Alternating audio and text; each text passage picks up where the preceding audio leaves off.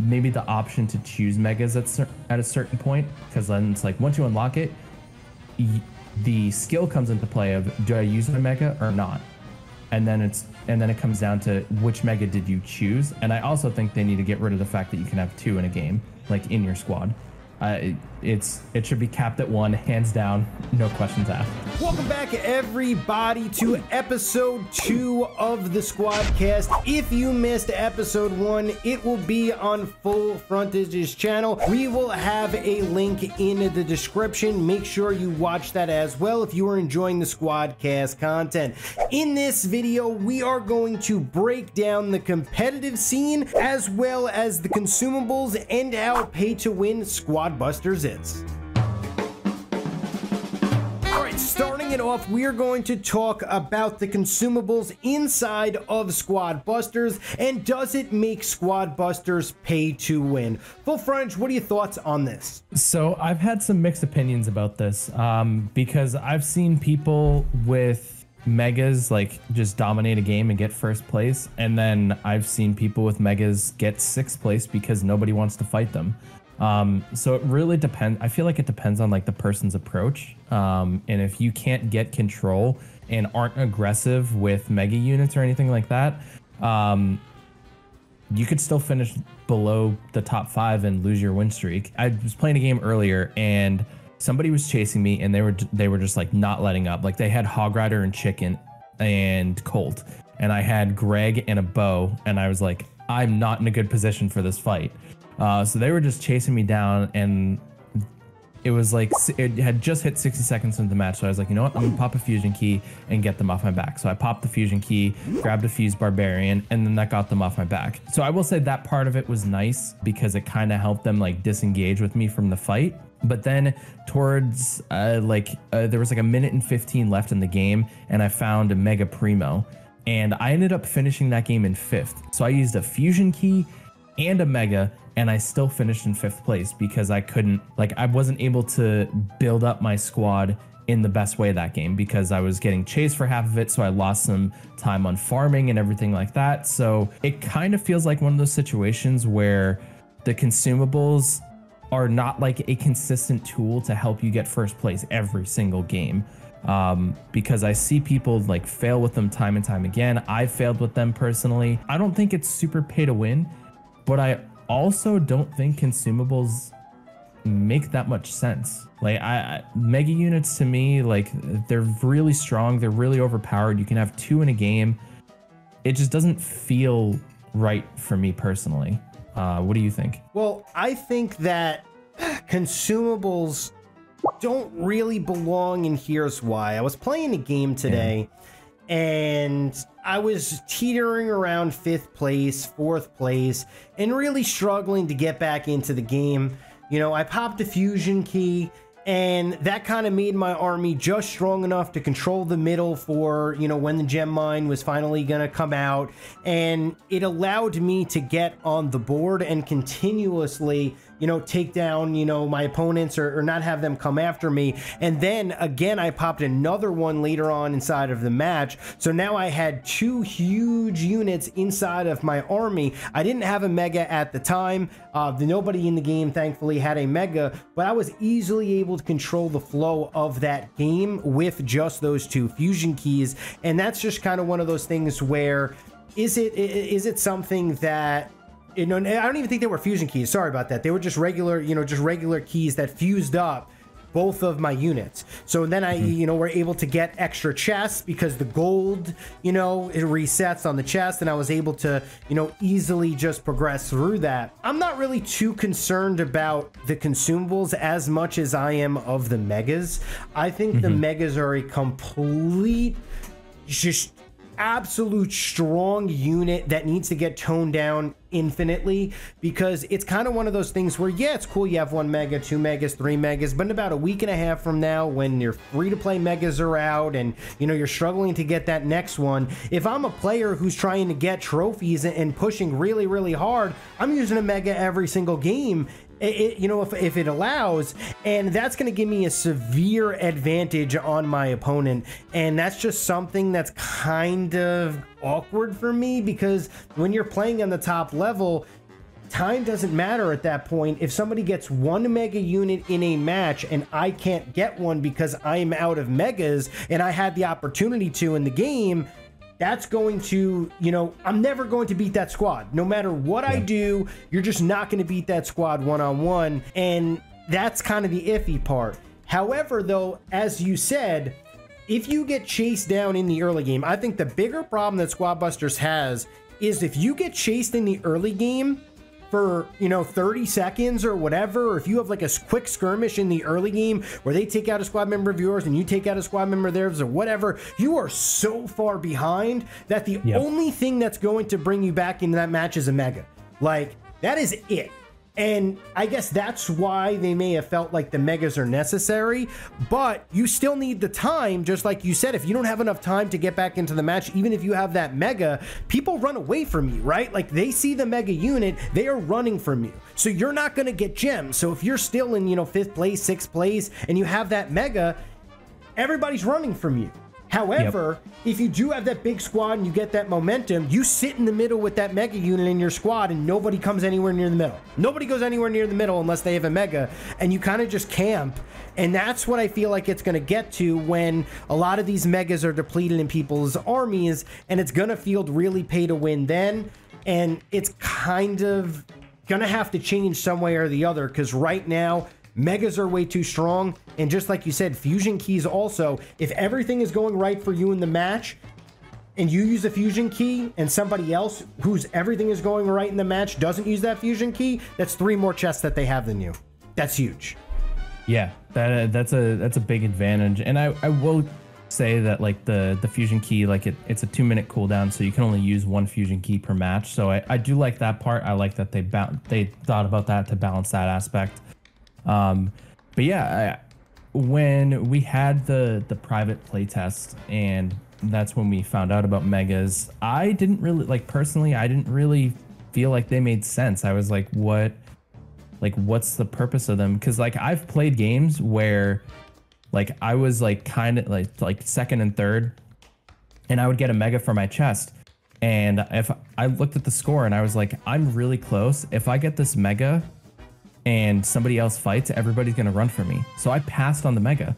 I opted not to take the mega because I was like, I want to put myself in a position where I can still fight and take gems if I need to, so I can get 1st place. And then in those situations, it was very close, but I was able to slowly pick off some of the 1st through 4th members of the squads and get some gems from their army and eventually get 1st place. And I feel like I was able to do that because I didn't have the mega. Because if people saw me with the mega, they would have just ran away. So it's interesting that, like, not choosing a mega because of those situations is part of a strategy. I'd almost be more happy to see something where megas are something that are unlocked over time and they take time to unlock versus them being a consumable. And that way, when somebody unlocks a mega, there's still a chance that it could appear, but it's not a consumable. So it's something that everybody can have once they unlock it, but it's not something that's like you use it and it's gone, because then you want to make sure everybody kind of has an even playing field. Because like you said, when you get to the end game, when you get to the squad league and everything like that, if somebody uses a mega and you just don't have any left to consume, then that's going to be a huge disadvantage for you. So I'd almost like to see megas be a part of, like, people's squads. And then if a mega is played into battle, then maybe it's something where it's like a mega has been played. Like, the announcer comes in and it's like, it tells everybody a mega's in play now. So then you can kind of plan your strategy and be like, okay, I need higher DPS, or now I should get my mega too. And then you could maybe the option to choose megas at a certain point, because then it's like once you unlock it, the skill comes into play of, do I use my mega or not? And then it comes down to which mega did you choose. And I also think they need to get rid of the fact that you can have 2 in a game, like in your squad. It should be capped at 1, hands down, no questions asked. Yeah, I think megas should be, I think they're okay if they were the power of a fused unit with an extra ability. So let's just say, if you are El Primo, right? And if there's an El Primo, you know, the LT Gray, you know, you have that with that ability, the extra stun, you know, the extra long stun and the elbow. That's it. But have it just as strong as if it was a fused El Primo. You don't need to have it stronger than that. You just have to, let's just say, make the skill stronger and make it cool looking. Because honestly, Megas, as fun as they are, as awesome as they are, the fun factor's there, but the fun factor's gonna fade real quick when you push up higher and higher and higher, and you just keep losing to somebody who has that. I don't think El Primo is even the best one. I think the chicken, where you're able to get that infinite speed to where you're able to just take down everybody. You know, if you have a chicken in your army and you already have a strong army, nobody can go anywhere near the middle of the map. Like, unless they have something, because you're too fast for that. For however long you have those golden boots going for, like, you can't go anywhere near, you know, the middle of the map. And I feel like the game right now is a great game. They just need to tone down the megas. With the keys, they need to figure out, you know, how to do that maybe a little bit better. I would say maybe fusion key even later on in the match, you know, something to make it more balanced. But I don't think there's a huge pay to win in the early game, but I do feel like top tier gameplay, there is going to be that level of pay to win, because there are going to be people who are going to use a chest every single match. And let's just say if me and you have complete equal skill, if we play 10 games, the person who opens up the chest is going to win a minimum 6 of them, if not more, than the other player, just based on having that advantage throughout. Yeah, the keys feel like a slightly weird advantage. It's hard to explain, because like there are some situations where I feel like keys don't matter, because like essentially I think they were added in to be a comeback mechanic, right? Because it's like if you get into a fight and you bust a squad, and so you had like 3 fusions, 2 regular units, and one of your fusions goes down and one of your regular units goes down, but you won that fight. Then it's like, okay, you were aggressive enough to go fight somebody, and now you're set back because of somebody who didn't fight. They have all of their units, so now they're at a much bigger advantage than you. So I feel like keys were implemented in the sense of like the comeback, but maybe the way to supplement that is however many units you lost in that fight, you get the key back. So if you lost a fusion unit, instead of it dropping a free key, maybe it drops a fusion key. Like I'm not a coder, so like I don't know if that's possible to code, but then it's like it rewards you for fighting, but it doesn't set you so far back. And then it's also not a paid consumable that you have to then pay for and essentially make the game pay to win, but instead it rewards you for actually being the aggressor, going to take fights, and then not setting you insanely far back. I don't know if that's the answer, but I feel like that's a little bit more fair than having people pay for it. Yeah, I think honestly, I don't even mind so much the fact that you can pay for it, but you can't extend a lead, right? Because if you're just farming the entire game and then you open the key, like you said, you're going to be so far infinitely ahead of anybody who fights. I think it should be unlocked. So you're still able to pay for it how you are now, but it can only be unlocked if you do a certain amount of damage to enemy squads in the match, right? So that means you have to fight. Yeah. Either you bust one squad character of another team, or you do X amount of damage. That way, if you're not fighting, you can't even have the option to use the consumable, because you're already, you know, in first place, just farming, not taking these engagements. Because really, the only time you need it as a comeback mechanic is when you get into fights. So if you're not in any fights, A, you're already ahead, and then B, you're gonna use a chest. That doesn't feel right. So I do agree that there has to be some sort of stipulation on being when to use the keys. And if it is for the comeback, I feel like that is acceptable to have in the game. I feel like that wouldn't be super pay to win, because what that would be is all right, I am fighting, so I can get rewarded. However, that would still feel a little awkward, but it wouldn't be as detrimental as it is right now in the game. Yeah, I think that's like the bottom line with it is like if it's meant to be a comeback mechanic, which I can see that aspect of it, right? Like it rewards people and it gives people that opportunity to come back. Like if you went into a fight, you just lost some people, here's like, you can use the item bag to get back into it. If that's the intention, then yeah, it should definitely be tied to actually doing damage and rewarding people for taking down a squad, or at least trying to fight, rather than, like you said, some people can just sit there and just farm up a bunch of keys and get a bunch of units because they just paid a lot of money to get it. Well, not a lot, but you know what I mean. It's not that much. Yeah, absolutely. I know in our first episode of the SquadCast, we talked about the competitive nature of Squad Busters. You mentioned specifically that just in day 2 alone, you were watching players be able to move around your army and position them correctly to take out your backline first, which really leads to the question of, do you think Squad Busters can be a competitive game? And if so, how competitive? Yeah, and I think when people hear like competitive for a game, I think people's immediate thought is esports. And I don't think Squad Busters is going to be an esport. And I think that's okay. Like, not every game has to be super high competitive, millions of dollars prize pools, everything like that. Like, it's fine for a game to have like a competitive aspect and just be like a casual competitive game. And I think that's what Squad Busters is going to be, right? I think it's actually in the description of the App Store. It's like a battle party game. Like, they're literally calling it a party game, which is what my kind of first reaction was when I saw it. I was like, this is a party game. They have the party feature in game.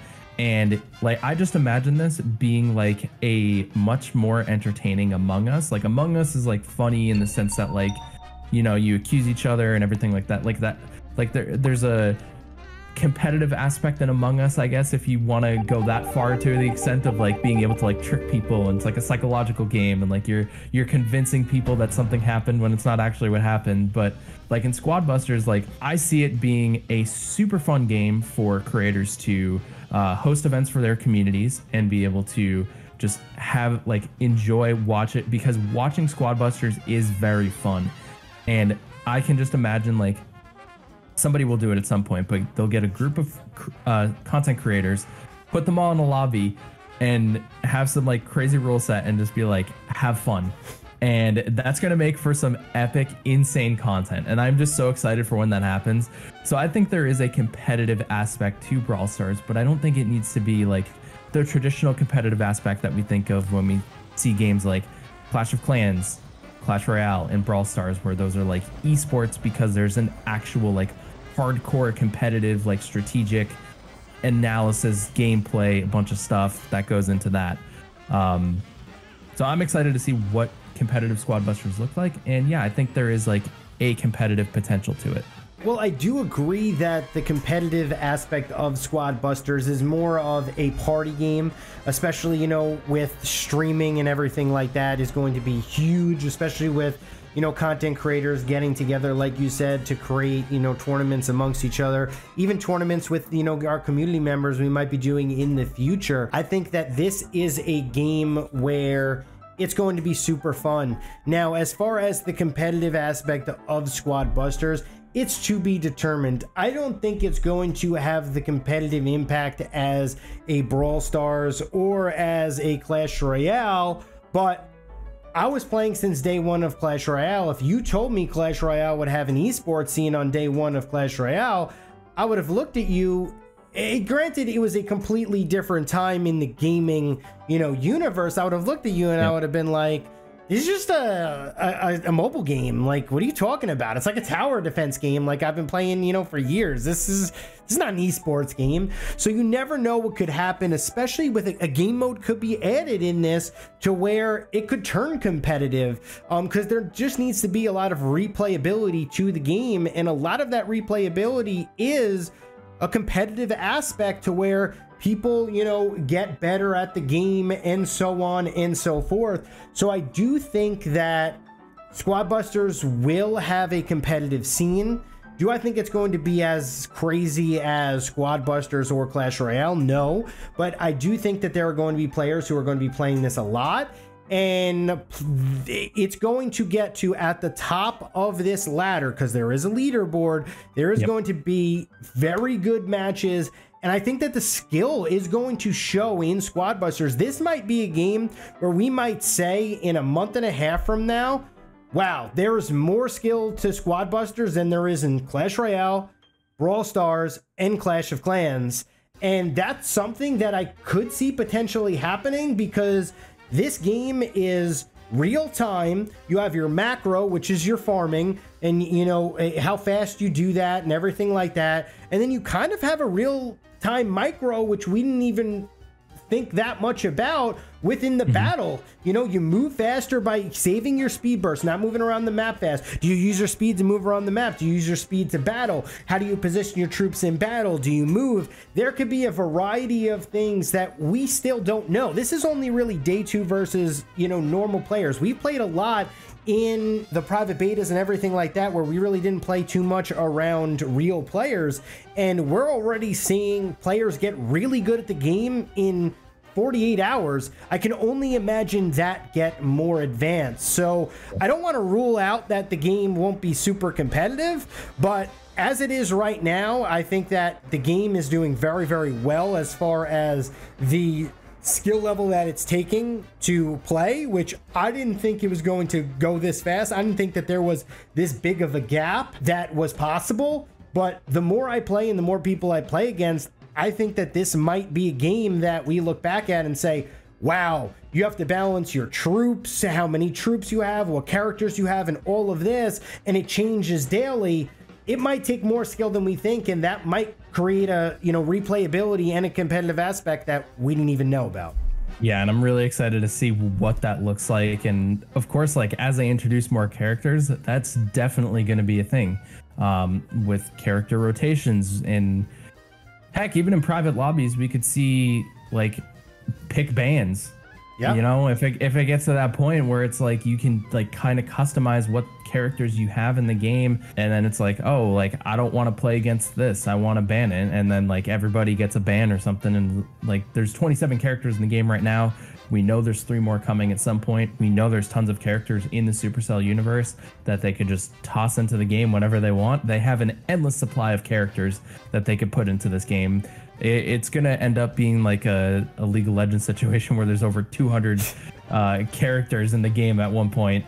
And hey, listen, that's not a bad thing. That's not a bad thing at all. I'm super excited for, I mean, the Supercell universe is large and vast, and I'm excited for more characters. I'm excited for more modifiers, more game modes.